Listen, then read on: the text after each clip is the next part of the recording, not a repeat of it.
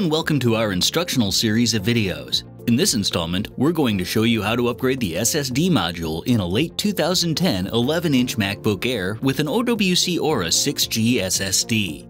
We've already backed up our data, gathered our materials and shut down the MacBook Air, and we'll be working on a soft static-free surface. We're now ready to begin.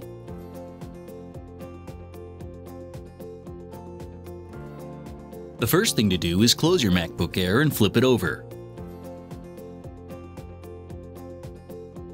On the bottom are 10 5-point Torx screws to remove using your pentalobe screwdriver.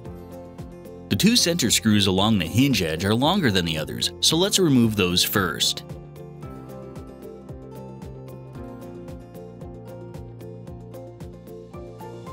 Then, remove the remaining 8 screws.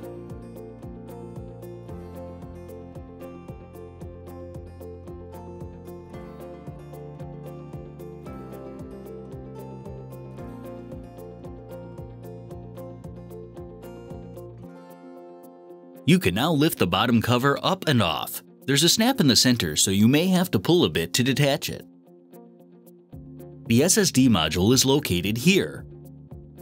First though, we'll need to detach the battery, which is located here.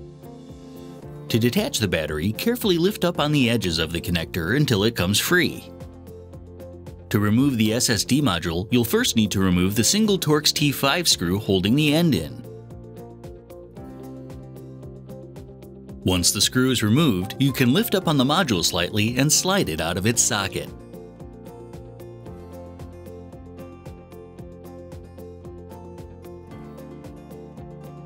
The notch on the Aura corresponds with the pin in the socket. Simply line the two up and slide the Aura into the socket until it's fully seated. Then, lay the Aura flat and secure it in place with the Torx T5 screw.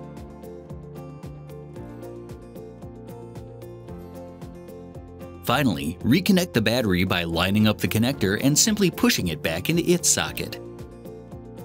You can now set the bottom cover back into place and replace the screws you removed earlier. Start with the two longer screws which go in the center on the hinge edge.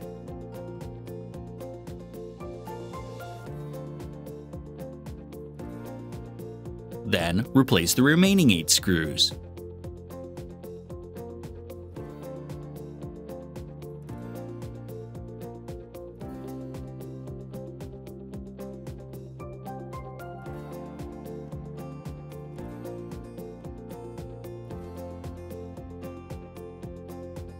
You may now flip your MacBook Air over, open it up, and turn it on.